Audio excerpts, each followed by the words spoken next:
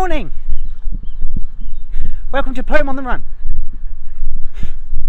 So, we've bought Loxley a mountain bike because it's his birthday next week. So Elwood has offered to buy his old one for a price that isn't cheap. But Loxley won't sell it to him because he doesn't know what he's getting, and Elwood insists he buys it but can't tell him why without telling. So Loxley is looking at us with a face that says, "What's up?